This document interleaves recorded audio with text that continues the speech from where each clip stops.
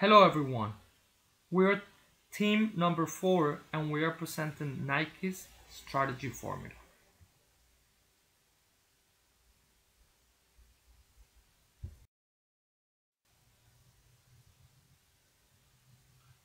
On the next couple of slides, we have created a toast matrix to generate a number of possible alternative strategies. Some of them are to continue taking advantage of brand loyalty, utilize strong distribution and manufacturing channels to proceed distribution tactics, and strengthen distribution channels to adapt to possible future economic recession. I will leave this slide up for a couple of seconds so you can go through them.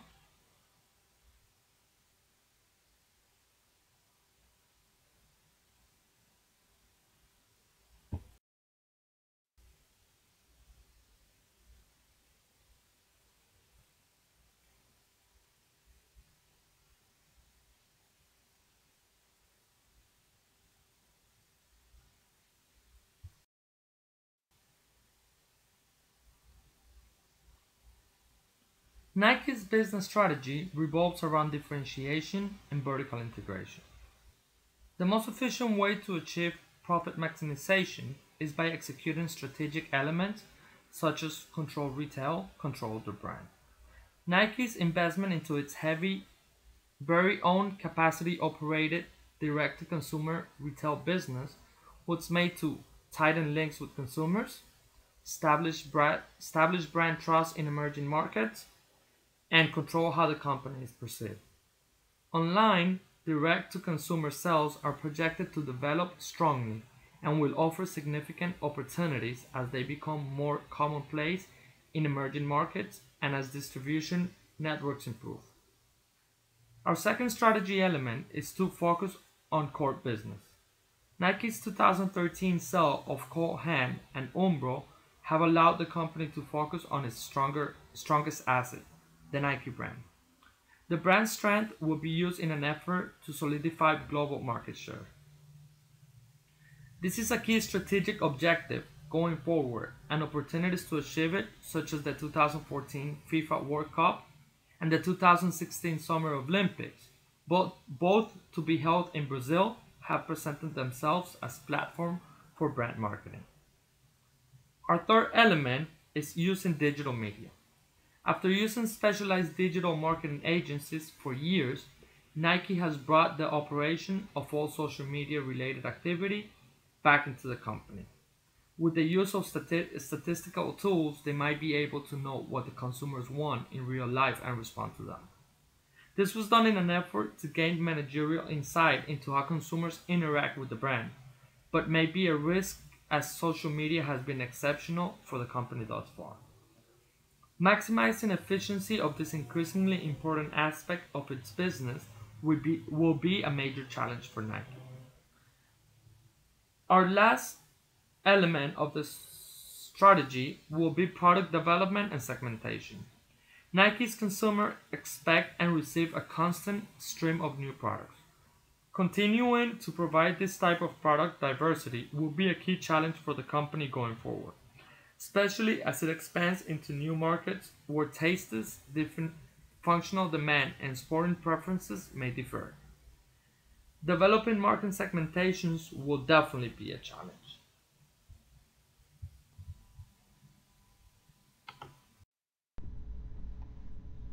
Here we have listed opportunities that we feel should be used as platforms for Nike to execute its main strategies.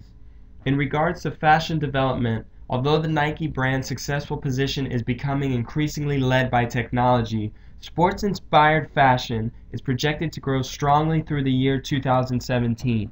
An increased developmental focus on brands such as Hurley and Converse as fashion brands could provide solid returns for Nike. Increasing store numbers is also very important. The company cites Nike's brand credibility and authenticity as a key to its brand equity. This is because Nike stores combat imitation and work as effective marketing tools by showcasing innovation. Nike should push harder to open stores in new markets where the brand identity is less solid. Nike can also greatly benefit from e-commerce. The development of online sales is one of the cornerstones of the company's growth in the United States. The company has also resolved to spend more on digital marketing and less on traditional channels, which we feel is a smart move. The global digital network is developing rapidly, and Nike could greatly strengthen its global share by having an effective e-commerce model. From an international aspect, Nike has a great opportunity to take command of the sportswear market in Brazil.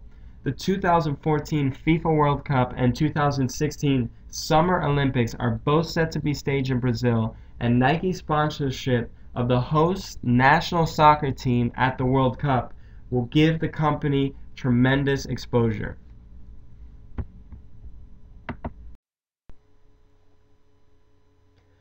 This table illustrates data that reflects absolute value and compound annual growth rates for athletic footwear and apparel in Brazil.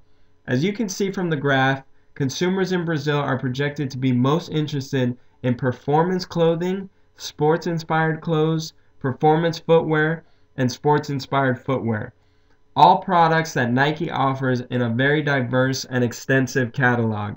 So again, we feel that Brazil is a great opportunity for Nike to expand into a diverse market, and a large one at that.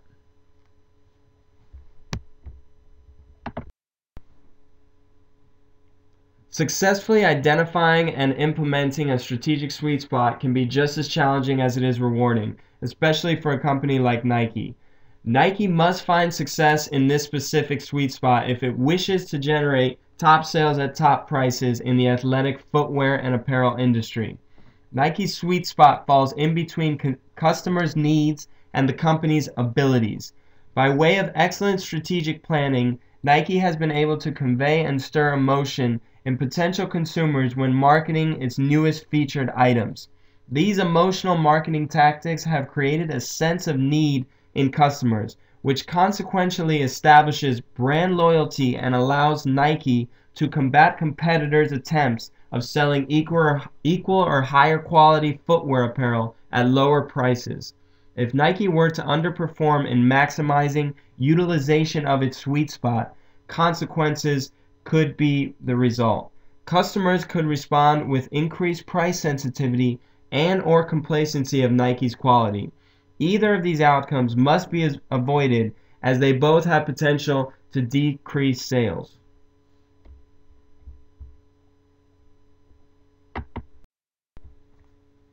Through our research, we've determined that Nike's propitious niche is marketing. Nike is known as a marketing company that has found success in consumer brand awareness and brand power. The company achieved rapid growth by employing aggressive marketing tactics and continuous innovation in the ever-changing market. Nike has continued its focus on marketing a diverse selection of the highest quality products by identifying opportunities for joint ventures or acquisitions that assist in areas such as product portfolio expansion, achieving economies of scale, accessing untapped markets, and widening the range of sports in which the company produces products. Nike's core competencies lie in marketing, research and development, and extensive supply chain management capabilities. These key factors have assisted Nike with successfully executing a differentiation strategy that has provided the company with a competitive advantage in the industry.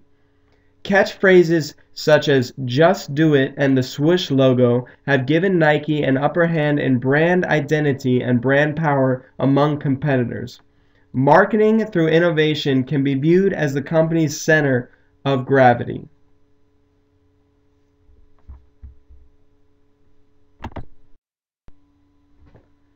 As a group, we've concluded that successful execution of the strategies discussed throughout this presentation have allowed and will continue allowing Nike to protect itself from competitors, especially those operating under a cost leadership-oriented business model.